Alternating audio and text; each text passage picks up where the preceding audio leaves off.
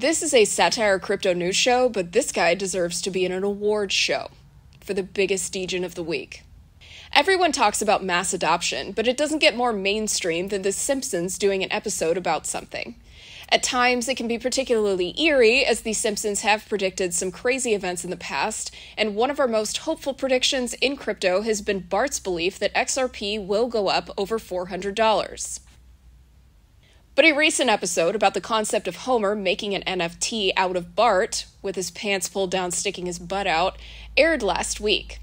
The episode's allegory was about how FOMO drives price action, and once it goes away, everything comes to a grinding halt. There was also a very weird element that could have been a metaphor for child trafficking, but that's probably more South Park subtlety than The Simpsons.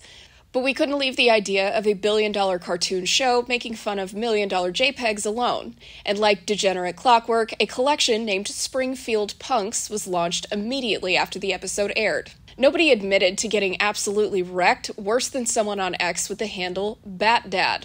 According to his post, which I will need receipts to believe if it's true or not, he got destroyed, supposedly buying $43,000 worth and deciding to cut his losses soon after selling them for $6,500. But after he sold and started posting about his giant L, his tweet blew up, causing the price to rise again. In true degenerate form, he claims to have bought back in for $16,000 and lost more money. I know I am the mother of Degens, but he might be the father of Degens.